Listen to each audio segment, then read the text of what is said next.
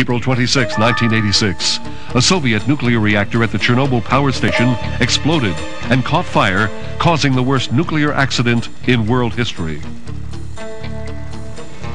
The Ukrainian reactor discharged deadly amounts of radiation into the atmosphere, and the released radioactive particles were carried thousands of miles over the surrounding area.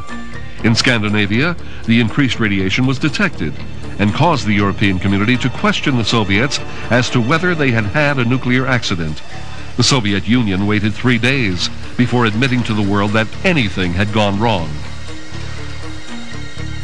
Reactor number 4 at Chernobyl had overheated during a systems check. The compromised cooling system caused an explosion that cracked the reaction chamber. When the reaction went out of control, a fire started and radioactive particles escaped directly into the air. What made the accident even more dangerous to the surrounding area was that the reactor was not shielded by any type of additional containment barrier. Well, this is a light water reactor, and if the thing gets very, very hot indeed, in other words, if some of this light water cooling has failed, then what happens, the actual fuel, we saw a little diagram earlier on, the fuel can get so hot the water goes to steam, and then we get a sort of fire, a reaction between the fuel and the steam.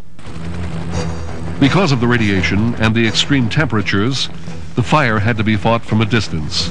To battle the fire, Soviet helicopters were used to drop sand and boron onto the molten reactor. Many of the helicopter pilots risked their lives and later died from exposure to the radiation. 9 days after the accident, Moscow party chief Boris Yeltsin was the first to share any real facts about Chernobyl. 2 days later, the Soviet government told a little more about the disaster at a press conference.